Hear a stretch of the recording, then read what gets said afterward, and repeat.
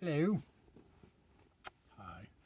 This is one of my little inventions to keep the sun from just destroying me. It's bad enough. I'm in the desert all the time. The ego. Dun dun dun dun. First thing I'd like to say is the ego doesn't die. When you say there's an ego death, that's just a fallacy, because the ego doesn't die. The ego will always be there in here.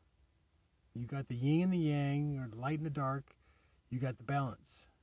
So just like when Luke went into that little cave when he was hanging out with Yoda learning some stuff, and he faced Vader and killed him, and then Vader's mask came off and it was him. So it's kind of like, that kind of, get Star Wars in there. I don't care. So basically the ego is running the show, usually.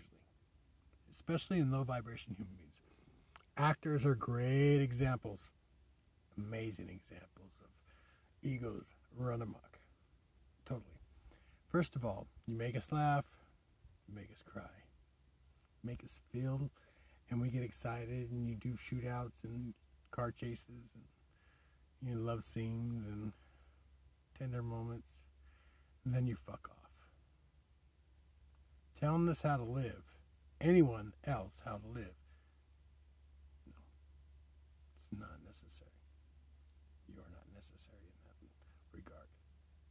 And that's all I'll say about actors. Their egos are just bizarrely out of control. There's a few. I'd love to meet Keanu Reeves. That's maybe one actor that I actually believe I would not have a problem with ever. But other than that, yeah, I can't really think of anybody, which is kind of sad, because I love movies. But most of the great actors are dying off or died, so sadly. But yeah, the ego will never die. So when you listen to gurus talking about the ego death, they're usually like a very wise man said, they're usually the biggest egotist of all, the narcissist, wanting people to pay attention. Look, I mean, granted, I want you to love me and look at my show and laugh and cry and all that good stuff, but I'm not telling you how to live. I'm not telling you who you are, except that you're awesome. I'll tell you that all fucking day, baby. You're awesome. But the ego will do a lot of self-destructive things to you if you let it run the show.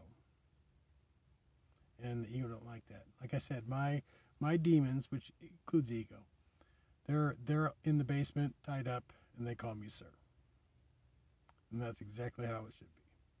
Whenever I was like, it's easy to get triggered, especially when your car's breaking down in the middle of the freeway and stuff, and you don't know what the hell's going on. That's a good trigger.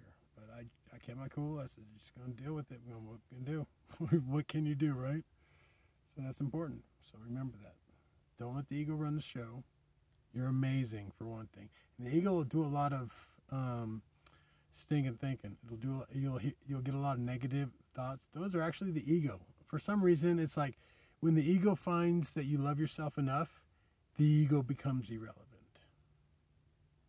Thus, the ego dies, but not ever in the sense that you're going to be rid of it.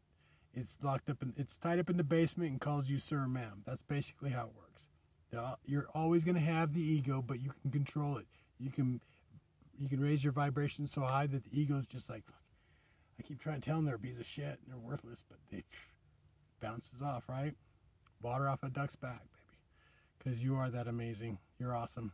I love you. God loves you, and the universe is crazy about you. Sparkly crazy. Anyway, I love you. And I don't care. I'm going to say it all day. I love you.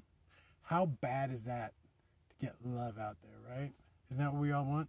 The best songs in the world are the ones about love. They got love in them. It's just, mi amore. Anyways, have a wonderful day. Hope you like my ego video. Don't let the egotist and the narcissist get the best of you. Because another thing before I go, you're an empath. You're caring and wonderful. And the egotist, the narcissist are like vampires. They'll sense you a mile away and then just... So be careful, okay? Anyways, be very choosy about who you let in your energy, sexually and everything else. Anyway, that's enough I want to say about that. I love you. Have a wonderful day.